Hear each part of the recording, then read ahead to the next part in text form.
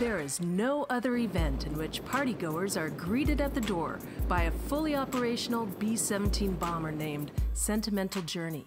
Yet on one magical night of the year, a huge aircraft hangar is transformed into a World War II canteen-style dance hall full of revelers taking an exciting journey back in time to enjoy a Night in the 40s Big Band Dance, the annual fundraiser of the Arizona Commemorative Air Force Museum. You can dance your socks off with the Big Band Swing Orchestra, hum a World War II era tune with a trio of Andrew Sister-style singers, or enter the 1940s costume contest. Don't be shy. Even beginners can pick up the Peabody or Charleston in no time flat with our swing dance lessons.